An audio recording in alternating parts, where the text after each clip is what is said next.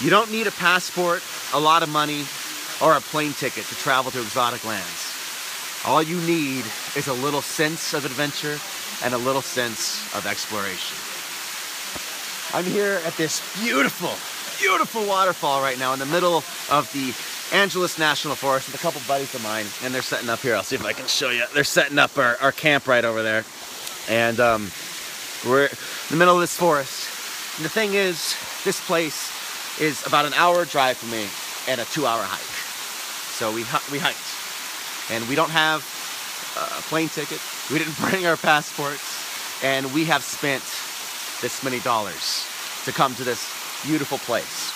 Oftentimes, people think that we need to have this plane ticket to Fiji or Bali or India or somewhere crazy to go live our life and to go live fully, to go travel to somewhere exotic, to do all these things. When oftentimes, we don't even take the time to look into our own backyard. This is in a lot of our backyard, things like this, if we just take the time to explore. So the question here is, what's in your backyard? What do you have in your own backyard? What is a walk away? What is a car ride away? What's maybe even a couple hours away that you can go do to get out there and live fully in nature, to go do something a little more exotic, to go live fully that way by leaving your passport at home. You don't have to spend any money.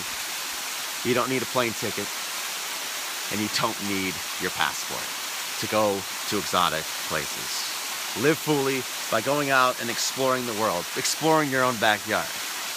So what's in your backyard?